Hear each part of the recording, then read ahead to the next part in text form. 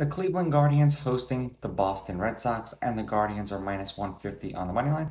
The Red Sox are plus 130. The over-under is 8.5 runs. Boston, getting a run and a half, are minus 145, meaning if you bet them that way and they win this game outright, you win. They lose by one, you win. Cleveland, laying a run and a half, are plus 125, meaning if you bet them that way, they have to win this game by two. Winkowski is a rookie. He hasn't pitched against Cleveland yet, and Bieber didn't pitch against Boston either last year or this year. Now, the Red Sox are 2-1 when Winkowski is on the mound, and the Guardians are 9-4 when Bieber is on the mound. Boston is on a 5-game winning streak, and they are 20-15 on the road this year. Cleveland is on a 2-game losing streak, and they are 16-11 at home this year. Head-to-head, the road team is 6-4. The road team is on a 2-game winning streak.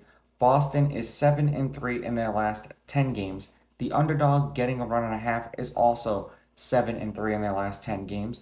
The over is 6-4 in their last 10. That's what the casino sets it at. And the over 8.5 is 5-5 in their last 10 games.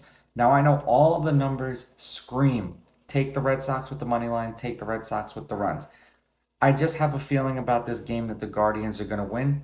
So I'm going Cleveland with the money line, Cleveland laying the runs, and I'm going to go over in this game. Let's see if the numbers are right.